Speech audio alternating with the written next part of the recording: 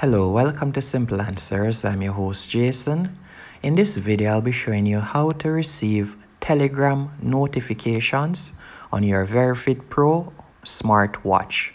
First, let's go into veryfitpro app.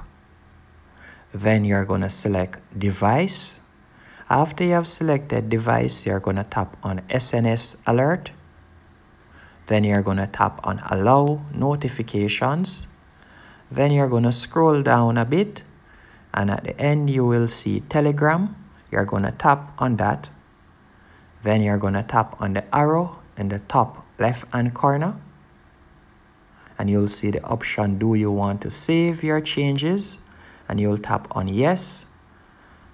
Then you'll give it a few seconds for it to sync.